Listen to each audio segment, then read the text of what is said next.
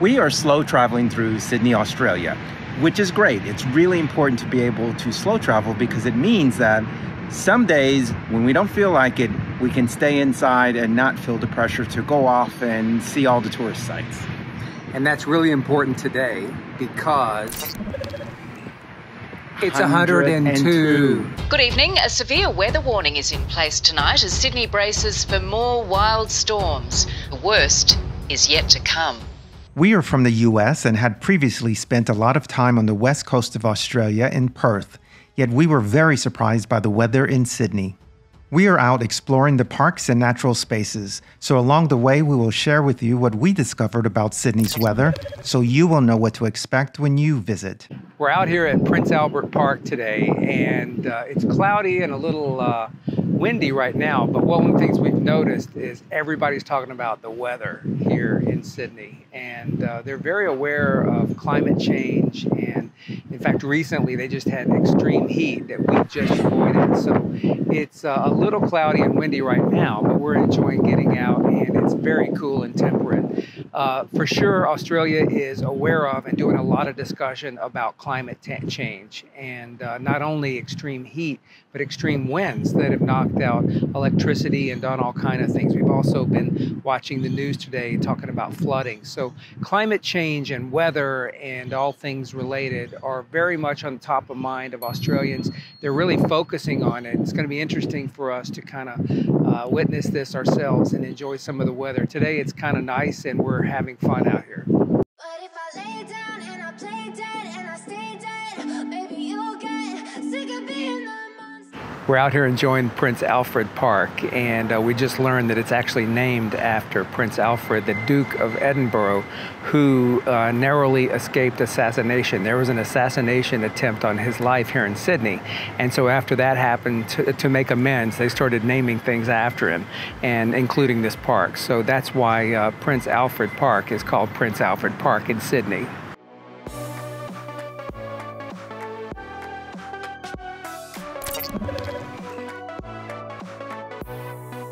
Deep in the dark, down on my knees, I've seen things that you wouldn't believe.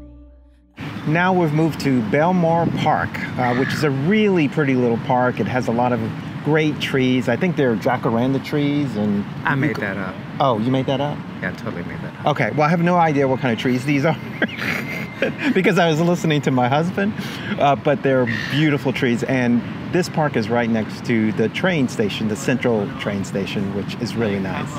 Yeah, it's really nice here right now. It's pretty cool. But we were looking around on the weather, as we were talking about earlier, and they've actually been tracking the weather in Sydney since 1910. And since 1910, the weather in Sydney has risen about 2 to 3 degrees Fahrenheit. And that's even more pronounced in recent years, and they expect that to continue because of global warming. So it's definitely nice out here now, but they can get some heat, and it's definitely raising over time. Crowded places, feel it sinking in. Lonely faces, say you need a friend. No matter the distance. We're outside the Anzac Memorial, which is a really beautiful, peaceful spot. It's dedicated to the people that fought in World War I when Australia was a very new country. It's a beautiful space, very serene. It's got a memorial, eternal flame there, and a really nice, peaceful place to come and honor those that fought for Australia all those years ago.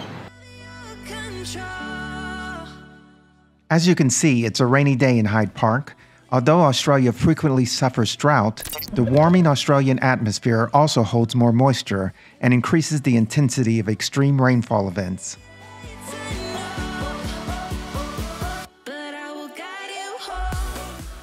Here in Hyde Park, there's a statue behind me of Captain Cook, who is the gentleman that actually mapped the entire east coast of Australia and was actually the first one to circumnavigate New Zealand. But his mapping actually allowed for the expansion and the settlement of much of Australia. So he's attributed to doing things that were really important to the development of the country.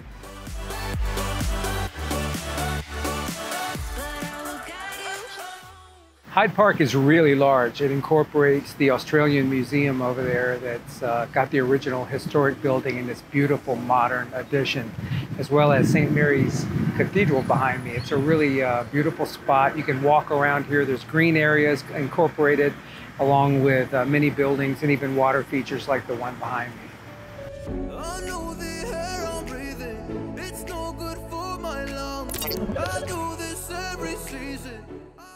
We're now at Cook and Phillip Park, which is beautiful, and it's got a really interesting history. This park was built because it was right next to Hyde Park Barracks, the jail, and they cleared this area and actually had the prisoners grow vegetables here, so they grew their own food. It provided hard labor to keep the prisoners busy, and it also, of course, offset the cost of having to feed them by them growing their own food. It was used for a while, but the soil was not that great, so they had to abandon it a few years later. It stopped raining now, but as Sydney gets wetter, they've actually found out that the interior of the country is getting drier.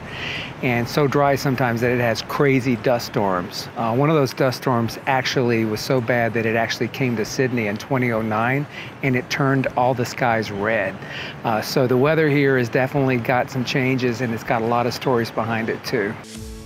Here we are, a million stars floating over our heads. Beating hearts, falling. We are here at our favorite park in Sydney, the Royal Botanic Garden. It's free to walk through, and we came back here again and again.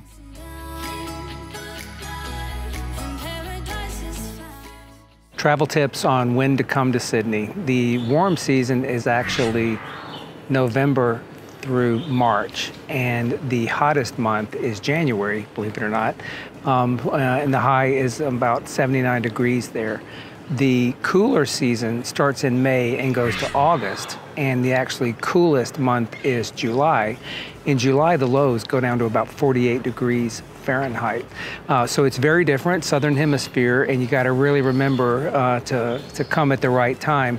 We're here again at a great time and really enjoying this shoulder season.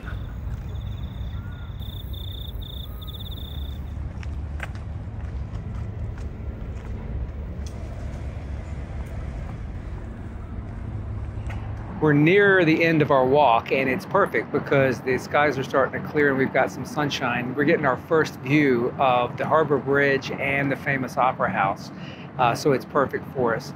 It's a little humid right now, and really, if you look at the stats, the most humid month is February when we're here, and the most least humid month is actually in July when it's colder. So if you come to Sydney, count on having some humidity. We've got some now. It's not too bad because the weather is relatively temperate, but when it gets hot and humid, you'll want to make sure you're prepared.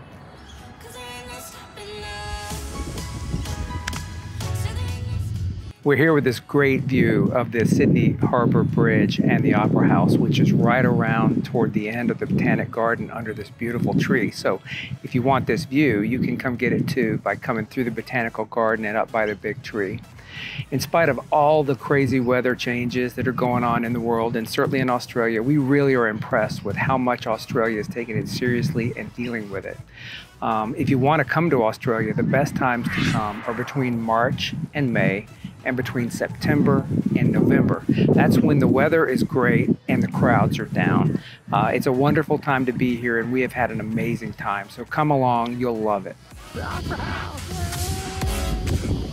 We've always heard that convicts settled Australia, land already occupied by the indigenous cultures. Look for our video where we go in search of the truth.